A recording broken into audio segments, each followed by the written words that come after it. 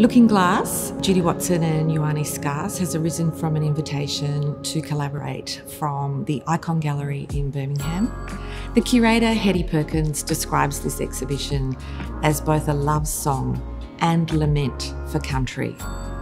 The representation of country in the exhibition is paramount, both in the natural forms that Judy Watson paints and videos in her work, and the bush plums and bush bananas and yams that Yhonnie has used with her glass-blown sculptures. In a sense, there's an unexpected synergy between these two artists, which makes this exhibition very special. Judy's work is inspired by the stories of her grandmother and her grandmother's country in far north Queensland, as well as her exploration of the standing stone circles in the United Kingdom. She's asking us to consider the different ways each culture deals with and honours its ancient landscapes.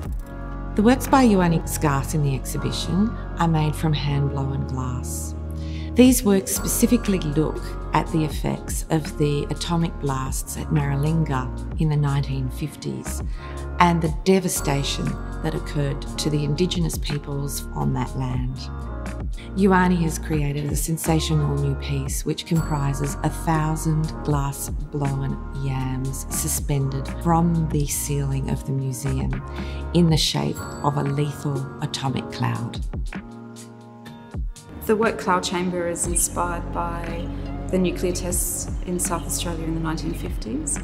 It's quite an important work for me because of growing up knowing about the nuclear tests in South Australia and knowing that lack of information that was surrounding those tests as well, and the importance of the involvement of my birthplace, Woomera.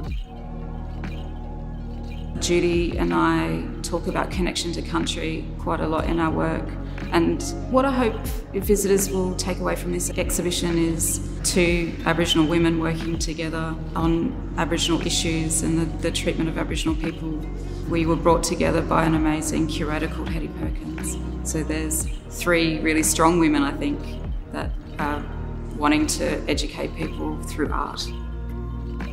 The importance of acknowledging the dark history of how Aboriginal people were treated and are treated, I think, in Australia. It's still quite a current issue, and I think it's a beautiful way to be able to address history